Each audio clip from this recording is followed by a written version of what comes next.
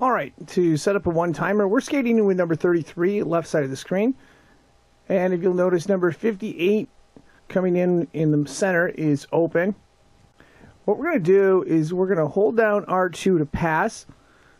That's also known as the right trigger button for Xbox One.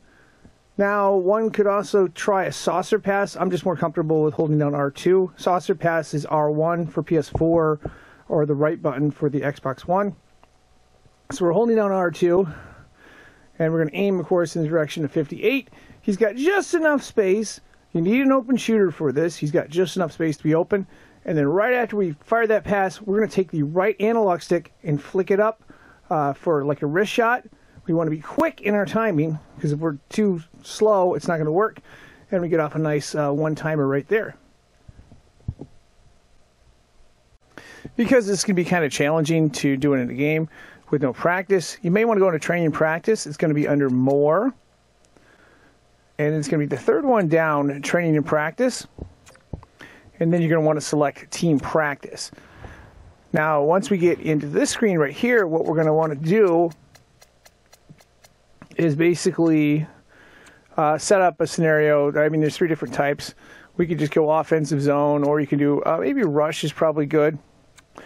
And you want to have more offensive players than defensive players. So let's say, to make it simple, we'll do like 3-on-1.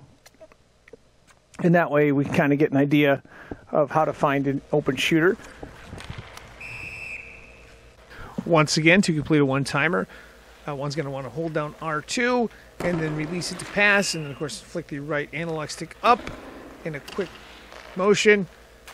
Takes a while to get the timing down, but once you get it down, it's pretty cool. And again, one can set practice mode however they want. If they're good with 3-on-1, they can switch to 2-on-1, 5-on-4, however they want to do it.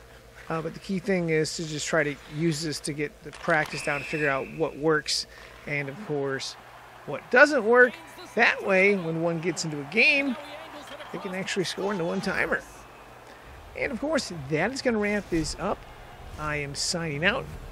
As always, for more tips on NHL 22, there is a playlist on this channel to make it easier to find. I will put a link in the description as well as a link in the comment section.